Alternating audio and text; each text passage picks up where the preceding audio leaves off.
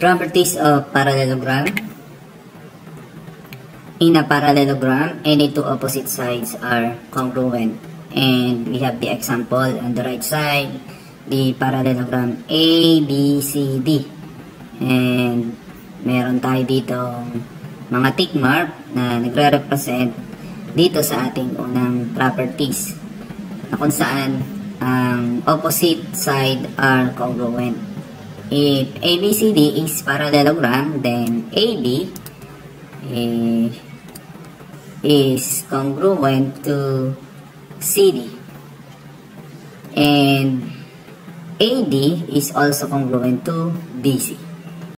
Okay, and may given tayo dito na parallelogram ABCD, and the measure of AB is 2x minus 5. The measure of line segment BC is y plus 4. And line segment CD is x plus 1. And line segment AD is 3y minus 2. Now, solve natin yung measurement ni line segment AB and line segment DC. Yan. Alamin natin kung ano ang sukat nito. Now, since AB equals to 2x minus 5 and DC is equal to x plus 1, and makakabuo tayo ngayon ng equation nito since yung AB, line segment AB is congruent to line segment DC. So, meaning, we have 2x minus 5 is equal to x plus 1. Now, apply natin yung property ng equality. So, yung 5, lipat yan natin dito. So, negative, maging positive siya, 5. And itong x na to, lipat naman natin dito. So, now we have 2x minus x, since positive, change the sign to negative, is equal now to 1 plus 5 is 6. Then now, 2x minus x is 1x or x. Then x is equal to 6. Then, to find the value of AB and DC, we need to substitute to the given equation or given expression the value of x. So, AB is equal to 2x minus 5.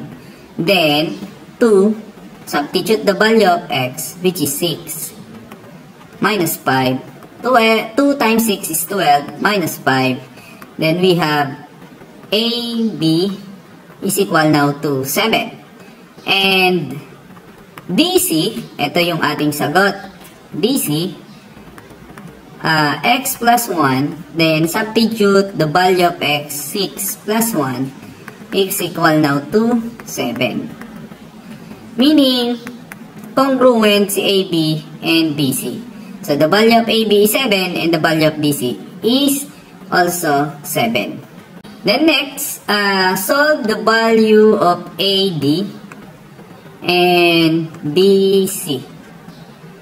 Then, AD, the given expression is 3y minus 2 and BC is y plus 4.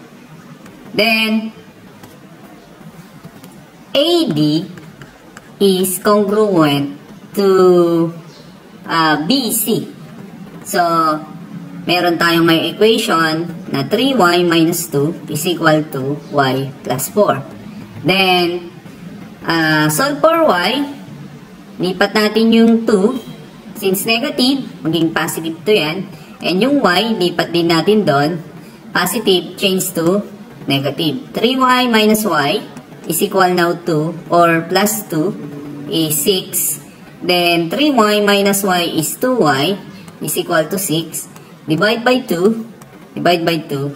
Then y, cancel dito, is equal to 3. Now the value of y is 3. Now, what is the measurement of line segment AD?